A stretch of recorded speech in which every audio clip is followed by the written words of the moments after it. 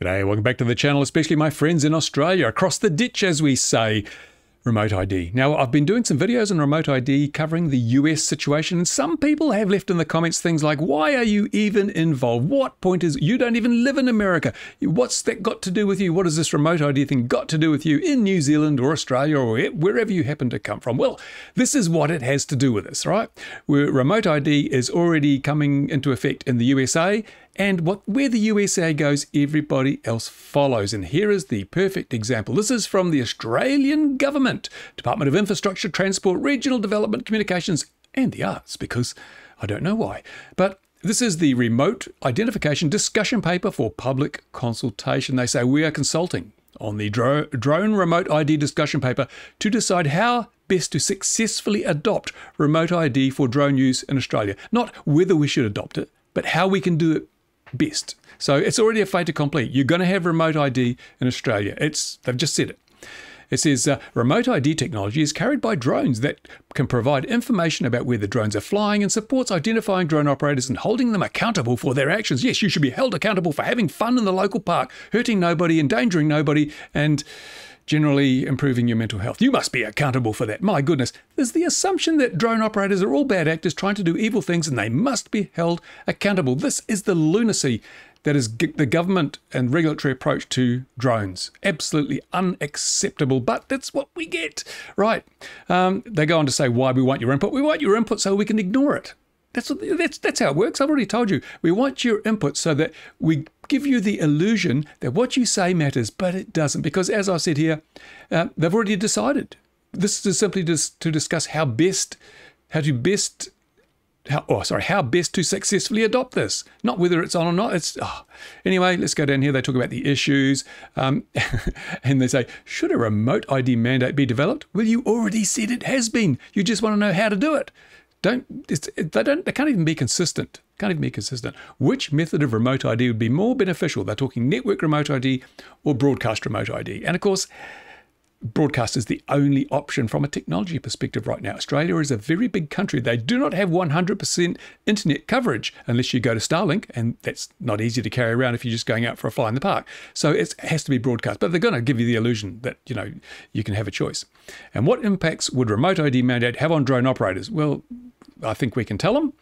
And what are the technical, security, privacy, and cost implications of remote ID? Well, again, America's already shown us what those are. $50 modules you can put on your plane or your drone and transfer them over, which is utter bullshit because the cheapest one to date was $100 plus antennas plus shipping from Europe. So it's not happening. It may happen, but it hasn't happened yet. So here we go. They invite you to tell us your views on the topic, and you can include all this information. So let's have a look at the document you'll be discussing. Here it is from the Australian government. It is Emerging Aviation Technologies. Actually, drones have been around for quite some time. I don't think it's really emerging, is it? Remote Identification, Remote ID Discussion Paper for Public Consultation dated June 2023. This came out just the other day. I think it might have been yesterday or late last week, I think. And here we go. Look at the evil drone. We must protect the public from this evil drone. So they're not talking about big drones. They're not talking about commercial drones. They're not talking about anything. They're talking about hobby grade, toy grade hobby drones. This doesn't even have a gimbal with a camera on it. And it's on front and center on the discussion document. I don't know, Kazza, what are you thinking? And so it just all the usual disclaimers and guff and whatever. And here is the, so what do we got here? Revision date, public consultation, feedback. That's not this document, I don't think. And here we go. They don't actually have a date on this document, but they go through all the stuff. I'm not going to go through it at this stage. I haven't read it totally myself. I wanted to get this out there so you guys could have a look and browse it yourself. I will read it in depth. But one thing I have noticed is they're basically just lifting everything from the US, lifting it all from the FAA. In fact, if I'll search for FRIA, let's search for FRIA. And here we go. Look, they're talking about the FAA and AESA mandating broadcast remote ID, and then they're saying there are areas, FRIAs are designed areas designated areas where anyone can fly. Well, no, because mostly they'll be operated by groups such as national model flying bodies, and you'll probably have to be a member of the model flying body to fly there. It won't be a come along and fly in our FRIA. It'll be pay us money and fly in our FRIA. So not anyone can go along and fly. Pretty naive. They don't really understand how this is working. So there is a lot of reference to the US situation. And they also talk about, and I want to go up here and have a look at, let me just, Here we go. Users, uses, and benefits. And this is what I find really interesting. They say here that remote ID, the benefit to remote ID would include increased situational awareness to prevent mid-air collisions with traditional aircraft and other aircraft.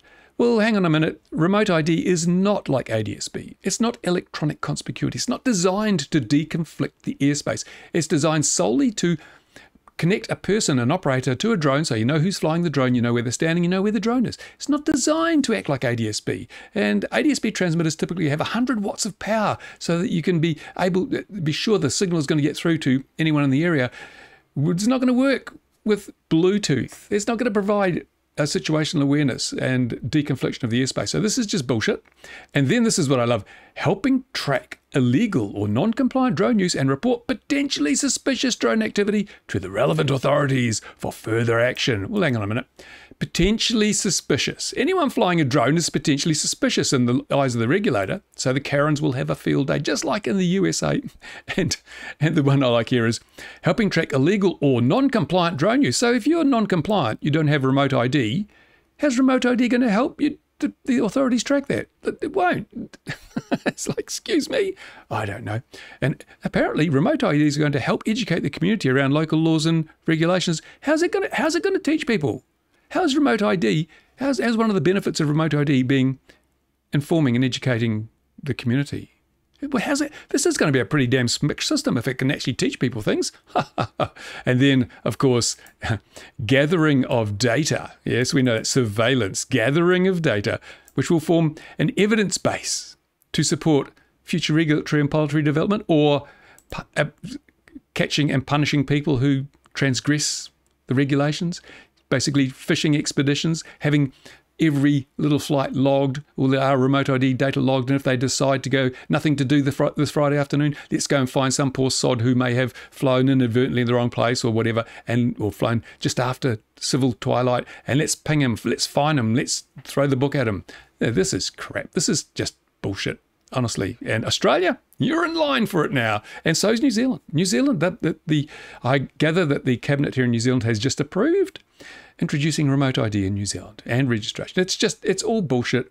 But if it saves one life, if it brings the death toll associated with the recreational use of multi-rotor drones, if it brings that down by just one, that'll be a miracle, because then it'll be -1 because it's still 0.